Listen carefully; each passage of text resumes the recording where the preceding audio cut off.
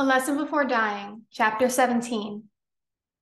Between Monday when I talked to Miss Emma and Friday when I visited Jefferson again, something had happened inside of me, and I wasn't so angry anymore. Maybe it was the Christmas season and the children rehearsing their parts for the play, or maybe it was just me. I could never stay angry long over anything, but I could never believe in anything either for very long. At the jail, I had to go through the usual search. Then, while the young deputy and I walked down the corridor to the cell block, I thought I would feel him out. Of the three of them at the jail, I figured he was the most likely to be honest with me. He was near my age, and he seemed better educated than the chief deputy or the sheriff. And I had heard from people in the quarter who knew his people that he had come from pretty good stock. "How's he doing?" I asked. "He's doing all right," the deputy said. "Does he ever eat the food we bring him?" "Some of it," the deputy said. "He leaves a lot of it, and we give it to the other prisoners, like she said. We've all eaten some of it. Good food, too." "How did the other prisoners treat him?" I asked. "They're just curious, that's all, but they don't bother him." "Did they ever talk to you about it? The execution?" "Yes." "Sometimes they ask me things. I tell them I don't know a thing about it. I've never seen an execution." "Does he ever bring it up?" "No. I'm sure he doesn't even want to think about it." "He must think about it," I said. "He must, because I know I do. I've seen myself walk into that chair more than once. I've woken up at night sweating. How do you take it? That's the question." I suppose every man wonders about death sometime in his life. We came up to the landing just before the big door to the cell block. The deputy stopped and looked at me. "Listen," he said, "we might as well call each other by our names. You're Grant, aren't you?" "Grant Wiggins," I said. "Paul Bonin," he said. We shook hands. "Listen," he said. "I'm not going to get too close to him, okay?" "Sure." "I've been warned. You don't get too close to somebody going to be executed. Be decent, treat him right, but that's all. This can get messy before it's over, and I will do my duty." "I feel the same way," I said. We looked at each other a moment. Then we continued to the cell block. "What's a day like?" I asked Paul. "He eats one hot meal a day and a sandwich. Lots of beans, cabbage, potatoes, rice, you know. Sometimes the sandwich is the first meal. 10 in the morning, 4 in the evening. He can come out once a week and spend an hour in the day room. Walk, sit-ups, run, anything he wants. Most times he just walks or sits there at the table. Once a week he gets a shower. We have another prisoner give him a haircut. He's had one since he's been here. The barber can shave him, but you can see his face doesn't need shaving. That's about it." "He talk at all to the other prisoners?" I asked. "I never hear him." The deputy opened the heavy steel door to the cell block. "Well, well, well, if it ain't Mr. Rockefeller," one of the prisoners said. He wore the green coveralls given to all the prisoners who did not have their own clothes. He also wore a red knit cap of his own. "Mr. Rockefeller always leave you chicken and biscuits," he went on, "but no bread for the cigarettes." "Just cool it, Henry Martin," the deputy said. "You won't get chicken or biscuits either. You keep that up." "I hope you brought some pralines," another prisoner said. "Anything," another one said. "This jailhouse food enough to kill a man." "Then don't eat it," Paul said to him. "What, and starve to death?" The prisoner laughed. We came down to the last cell, Jefferson's cell, and Paul let me inside. "See you in a while," he said as he locked the door. Jefferson sat on the bunk, slumped forward a little, his big hands clasped together down between his legs. He was looking through the barred window towards the sycamore tree, where several blackbirds were perched on a limb. "How's it going?" I said to him. He nodded his head, but he didn't turn to look at me.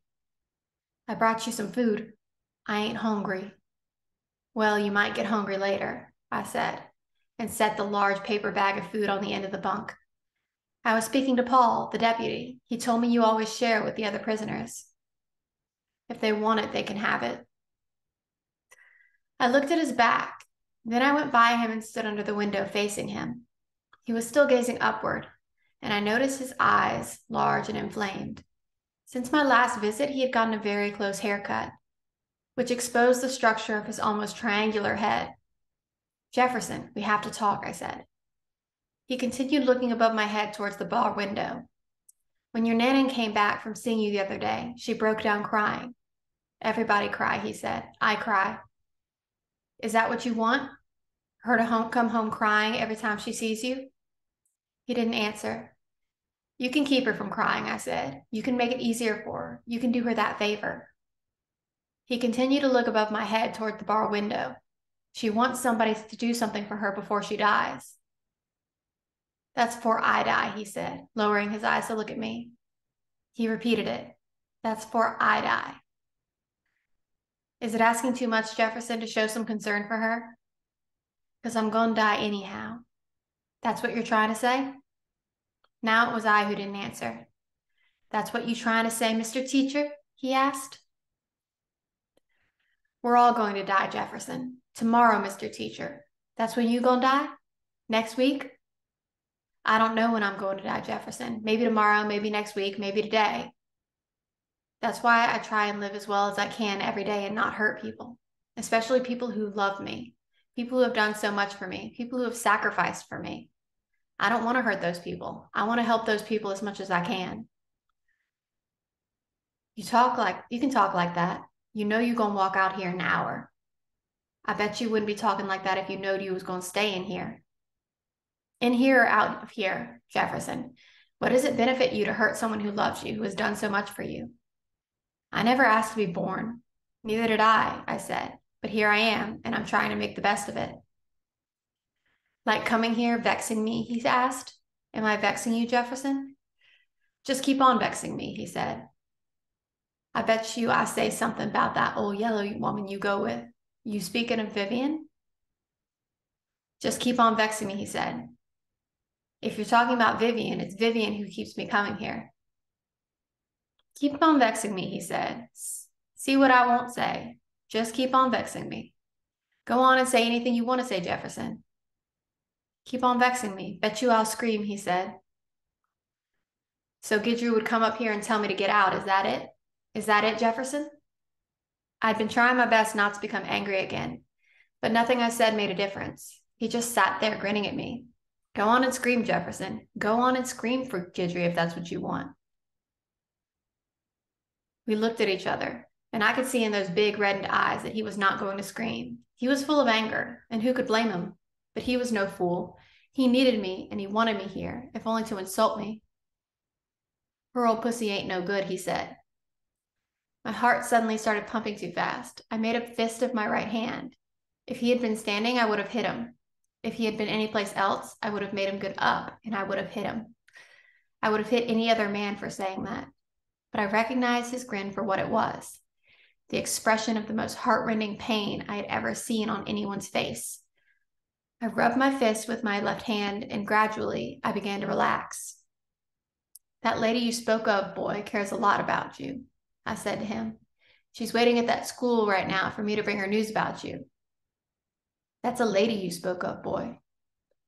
That's a lady, because it's she who keeps me coming here, not your Nana, not my aunt.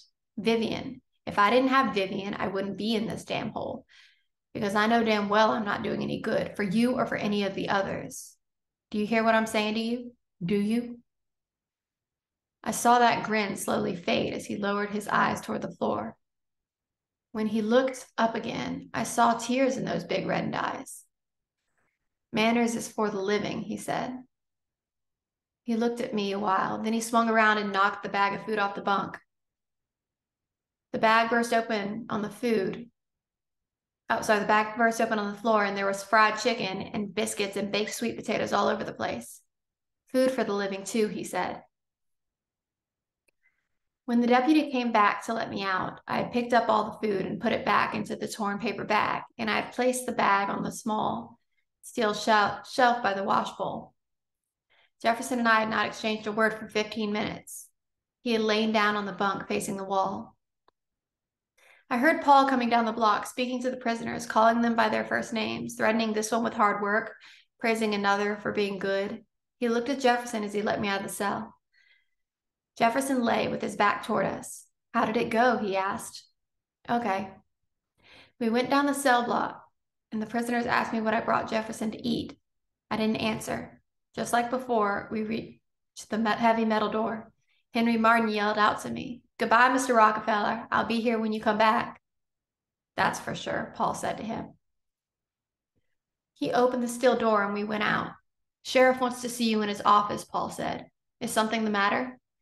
The deputy shrugged his shoulders. He just told me he wanted to see you before you left. The sheriff was talking on the telephone when Paul and I came into his office. The chief deputy was talking to the fat man whom I had seen at Pico's house. The sheriff sat back in his chair, his cowboy boots propped on his desk. He was talking to someone at the state prison in Angola. The chief deputy and the fat man were talking about fishing at Old River. They continued their conversation for another 5 or 10 minutes, as if I weren't there. Paul stood beside me for a while. Then he went into another office. I stood waiting. The sheriff hung up the telephone and looked at me over the tips of his boots. Well, Professor, making any headway? He asked.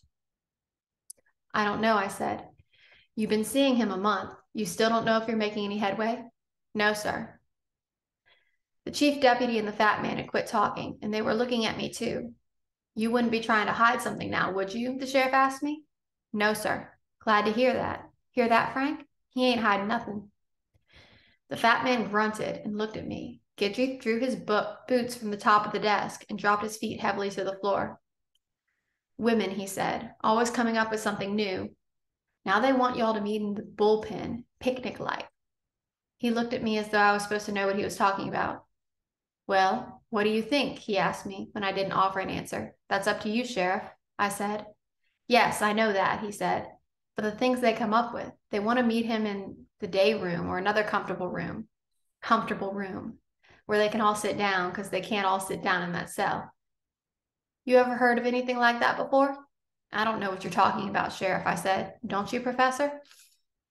No, sir, I don't. He regarded me a while, and so did the chief deputy and the fat man. The deputy was looking very mean. You don't know they came up to my wife? The sheriff asked me. I don't know a thing that you're talking about, Sheriff. They came up to the house and said they couldn't sit down, and could she please, ma'am, speak to me about arranging a place so that they can sit down? And you don't know anything about that? No, sir, I don't. You playing with me, Professor? The sheriff asked. Sheriff, I just don't know what you're talking about. I would learn later, Miss Emma, my aunt, and Reverend Ambrose had visited the sheriff's wife a day after they had last seen Jefferson. The sheriff's wife greeted them graciously and set a precedent by having them sit in the living room while her maid served them coffee. They talked about little things before they came to their purpose in coming there. The sheriff's wife was stunned. She nearly spilled her coffee. What was wrong with the cell? Wasn't it big enough? Yes, but they couldn't all sit down. Was it necessary that they all sit down at the same time? Couldn't they take turns? She was sure that Reverend Ambrose didn't mind standing, and maybe Jefferson could stand up too and let Tante Lou and Miss Emma sit down. It was then that Miss Emma reminded the sheriff's wife of all the things she had done for the family over the years. The sheriff's wife was suddenly taken with a splitting headache. She wondered where the maid had gone to, but she didn't call for her. She frowned and rubbed her temples. She told Miss Emma that she would see what she could do. But don't count on it, she said. The sheriff makes up his own minds in these matters. Just speak to him, if you don't mind, Miss Emma said. I done a lot for you and your family over all these years. Oh, Lord, do I know, the sheriff's wife said. Do I know, do I know, do I know? I'll speak to the sheriff. Lord, I'll be glad when all this is over. Miss Emma dropped her coffee on the cup on the floor and started calling on God. I didn't mean it that way, the sheriff's wife said. God in heaven knows I didn't mean it that way. Lou, Reverend Ambrose, can't y'all do something? The Lord knows I didn't mean it that way. Women, the sheriff said to me, always coming up with something new. He looked at his deputy. Well, Clark, what do you think? Clark's gray eyes looked like marbles in his big face. Let him stay where he's at. My sentiments exactly, the sheriff said. But if we put him in handcuffs and leg chains, I wouldn't even bother, Clark said. I wouldn't either, the sheriff said, but you got these women. He ain't there for no picnic, Clark said. He killed Mr. Grope. Let him stay right there in that last cell till that last day. What you say, Frank? The sheriff asked the fat man. The fat man shrugged his shoulders. I'm just standing here. I'll go to him, and I'll leave it up to him, the sheriff said to me. If he wants to come in the day room in shackles, all right. If he wants to stay in a cell unshackled, all right. But cell or day room, if I notice any aggravation, I stop all visits. You see, I know you haven't done a thing yet. Boys on the block tell me you haven't done a thing, and I doubt if you ever will. I didn't answer him, but I was thinking, Sheriff, you don't know how right you are. You can take her this message, the sheriff said. He can meet her in the day room if he wants, but he will be shackled. Every moment of the rest of his life, he's going to know he's in jail, and he's going to be here till the end. This ain't no school, and it ain't no picnic ground, all right? Yes, sir. Good. I'll see you later, Professor.